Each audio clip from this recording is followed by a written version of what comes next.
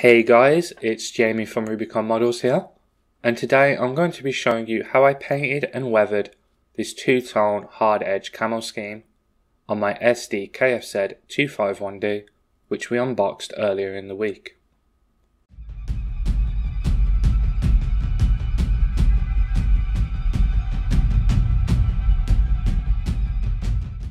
So as normal, we're going to start from a grey primer. Personally, I prefer Alclad's grey primer, as it flows nice and easily through the airbrush and provides a good coverage and a good base to work from. I'm going to be applying some modulation to the vehicle using 3 different shades. And for our shadow colour, I'm going to use Ammo by Mick Jimenez's Dunkelgelb Dark Base. Now I'm painting this vehicle in sub-assemblies because it makes it easier for me to be able to access the inside of the vehicle and any hard to reach places. Now this shadow colour I'm going to apply to the bottom 1/3 of the vehicle and also along any panel lines or where there's detail. I really highly recommend that wargamers check out the Ammo by Mick Jimenez paint range, as the paints are pre-mixed and pre-thinned, meaning that they're perfect for our needs to paint armies quickly and easily. The modulation sets provide a great base for contrast that's going to make your models pop on the gaming table. They're well respected within scale modelling groups, and I'm sure that the scale modelers out there will have already heard of Mick Jimenez. You can see here what we're aiming for.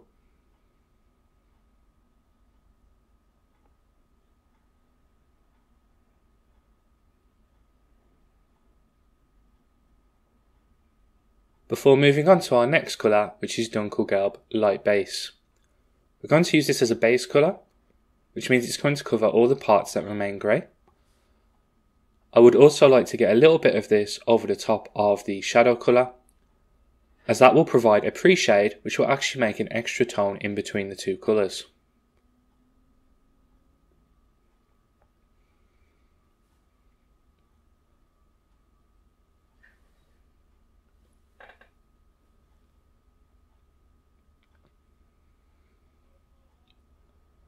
Before finally moving on to the highlight of the Dunkelgelb using Dunkelgelb Shine. I apply this to the top 1/3 of panels and on any details that I want to pop.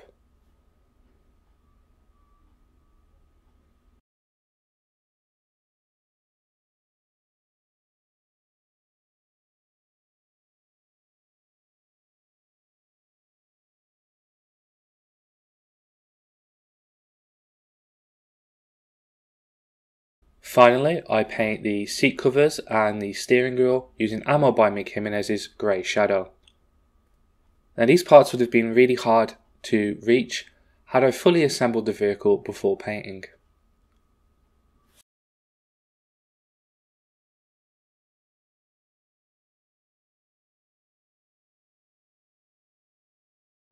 Once I'm happy with the interior of the vehicle, I glue the top on and mask the interior using torn up kitchen roll. Now for the exterior of the vehicle, we're going to work with the modulation again, beginning with Dunkelgelb Dark Base. I find Dunkelgelb a really fun colour in the sense that there were many variations of it during the war, and it's quite nice to create German forces where the Dunkelgelb has slight differences, some being more green, some being more yellow, some being lighter, some being darker. And Ammo by Mick Jimenez actually make a couple of different variations of Dunkelgelb with these changes in mind.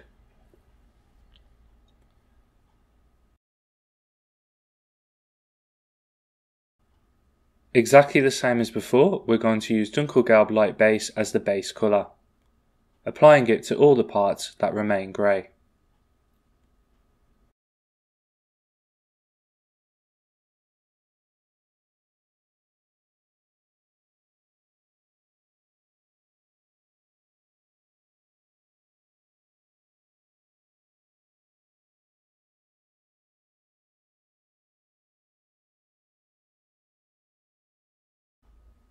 Finally, we use Dunkelgelb Shine as the final highlight for the exterior Dunkelgelb. Now you might think this colour looks too light, or that the differences between the different colours in the modulation are too stark, but once we weather the vehicle, they're going to be blended closer together and dulled down.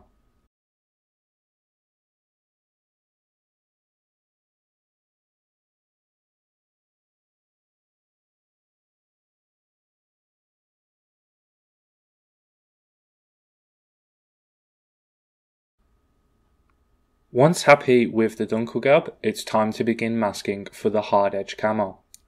Now I'm going to use Panzer putty, which is very similar to silly putty or bionic putty. You can also use Play-Doh or even blue tack, anything that is low tack and won't pull the paint off your miniature, and is also waterproof so that paint won't seep through it. The pattern and how much camouflage you apply is completely up to you, and in a moment you'll see how much I chose to go for.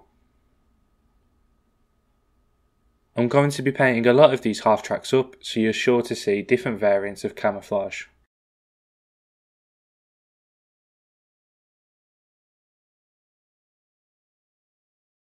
Once happy with the placement of the putty, I use Ammo by Mig Jimenez's dark green for the base colour of my camo stripes, being sure to paint right up to the edges of the Panzer putty, as otherwise it would have a soft edge effect.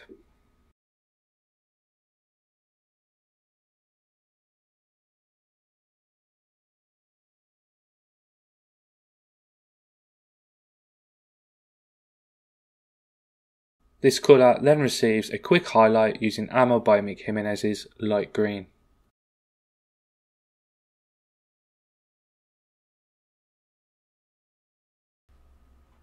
For this miniature I used my Iwata HPC Plus for all the paints involved.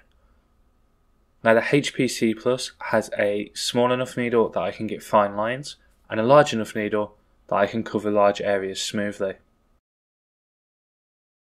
The miniature then receives a quick coat of Testa's dual coat varnish in order to protect it before working with enamels.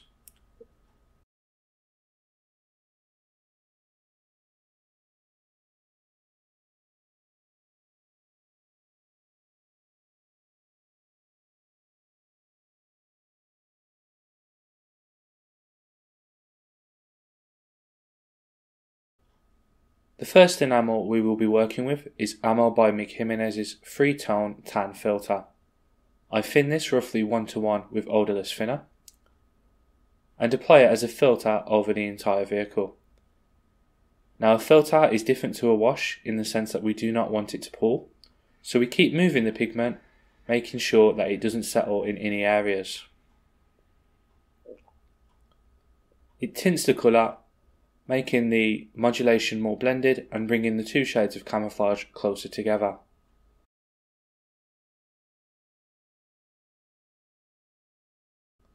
Once this is thoroughly dried, I apply burnt umber to all the wooden areas, including the tools and the MG stocks, as a base coat.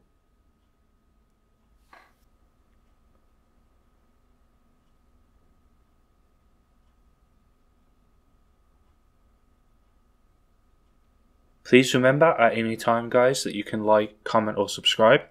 You can also comment a question below and I'll do my best to provide you with an answer.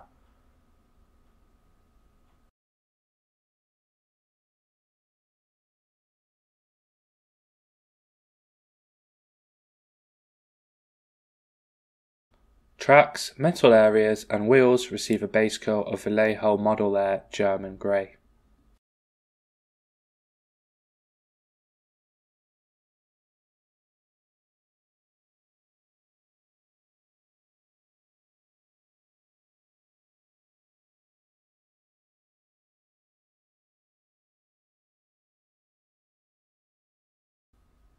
Before returning to the wooden areas to give them a highlight of beige brown from Vallejo Model Colour.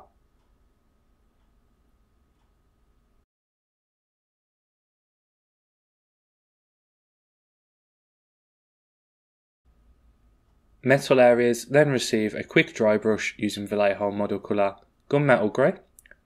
The contrast between the non-metallic and the metallic provides a great visual aid.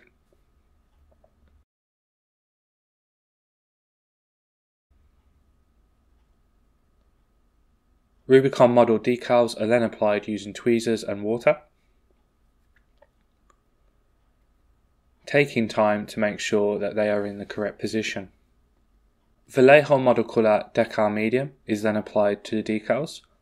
This alcohol-based product melts the decals to the miniature, hiding the line between decal film and paint, and also meaning that the decals won't be moved by any clumsy handling of the miniature.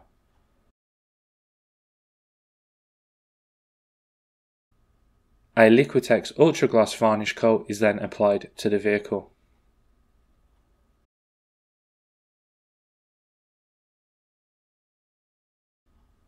We are now going to wash the vehicle using Panel Line Wash Deep Brown from Ammo by Mick Jimenez, applying it to all the panel lines and recesses. Do not worry if you get it in any areas that you don't want, as the benefit of using an enamel wash is that you can remove it later. You'll see this shortly.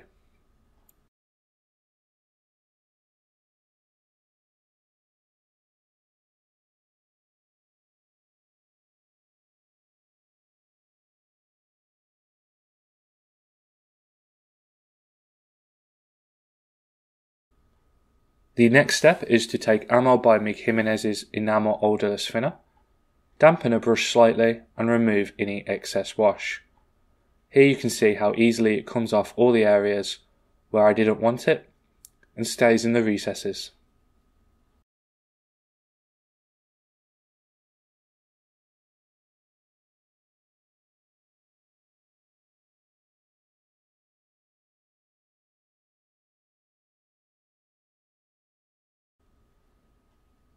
I like to use a flat brush for this as it moves the enamel wash off easier, and I can even create some streaks by using the flat brush to drag that wash out.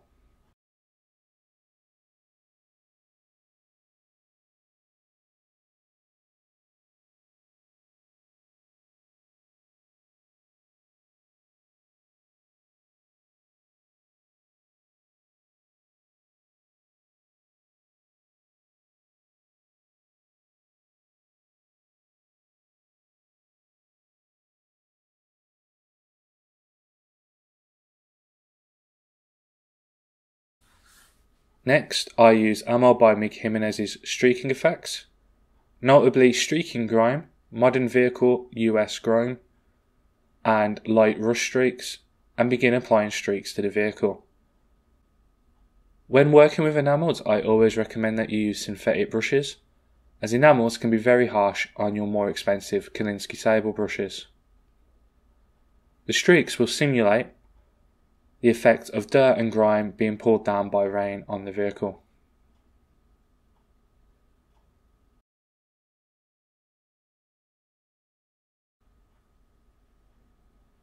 We then take a flat brush, dampened with enamel odorless thinner, and feather these streaks out. How much you feather these is completely up to you. The more white spirit and the more passes that you make, the less noticeable the streaking will be.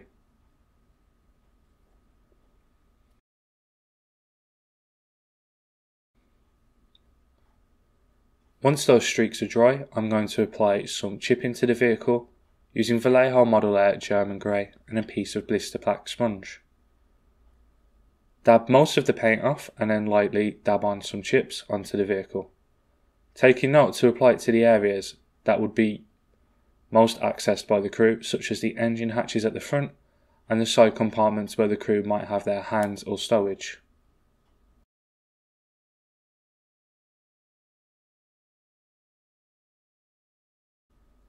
Finally, we're going to start weathering the tracks using various splashes and pigment from Ammo by Mick Jimenez.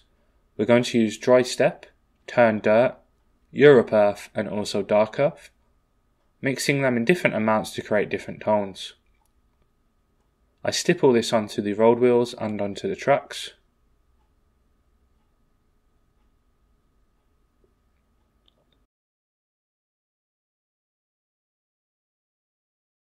As we are using an enamel based product, the splashes, as a binder for the pigment, it can also be removed using enamel odorless thinner.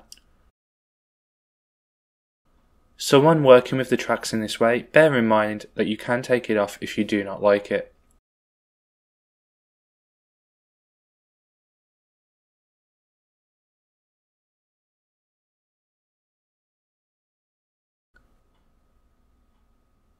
Also, do not be afraid to mix different products actually on the vehicle in order to create different tones on various different parts of the vehicle.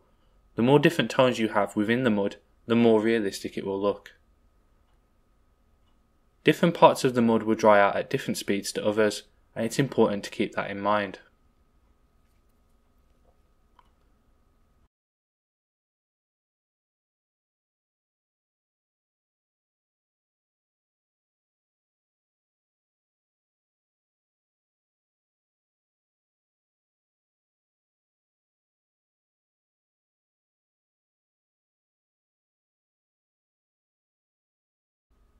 I also apply my mud mix to the interior of the vehicle to simulate the crew walking around.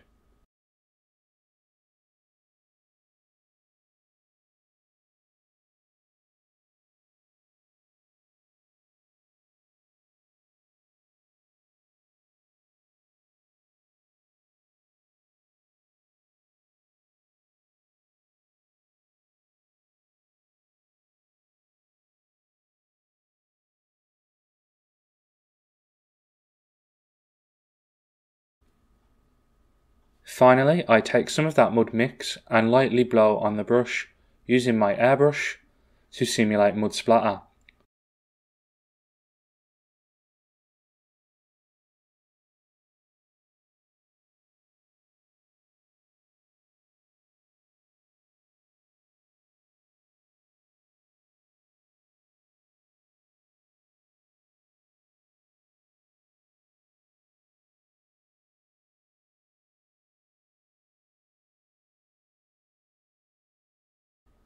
The vehicle needs a final coat of Tester's dual coat varnish and it's ready for the tabletop or display cabinet.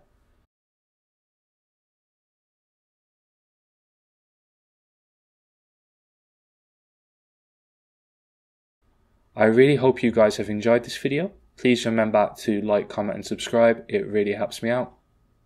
And I'll see you next time when we'll be taking a look at the SDKFZ 25122. Please remember to check out our Facebook page where you'll see the latest sneak peeks. Also check out our community group where you can receive feedback or answers to questions.